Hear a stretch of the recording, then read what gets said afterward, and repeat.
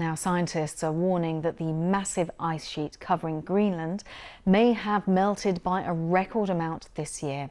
In this special report, our science editor David Schuckman returns to one of Greenland's fastest shrinking glaciers, which he first visited 15 years ago. A barren and hostile landscape that's melting and breaking apart. The deep cracks are where future icebergs are born. Soon they'll add to the level of the ocean. We try to get a closer look.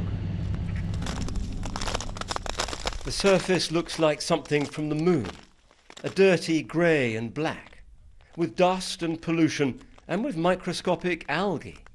They all make the glacier darker, which means it melts faster, and I've seen that for myself. Back in 2004, I came to this same spot. The glacier towered above me. This massive wall of ice behind me is... Since we last filmed here, the region has been warming twice as fast as the global average, and the effect on the glacier is startling. Back in 2004, it would have been 100 meters thicker than it is now. That's like having a 30-story building sitting on top. It's all just going at an incredible speed.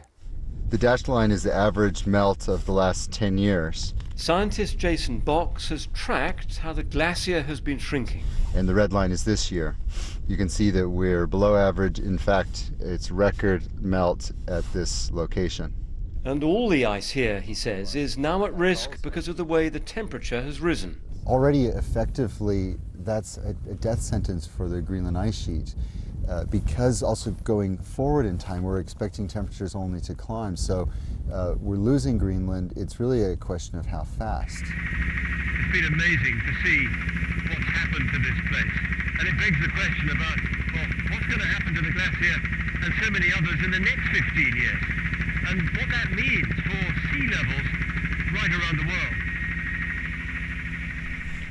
There are years when the ice that Greenland sheds into the ocean is balanced by snow falling in winter. But that's becoming rare these days.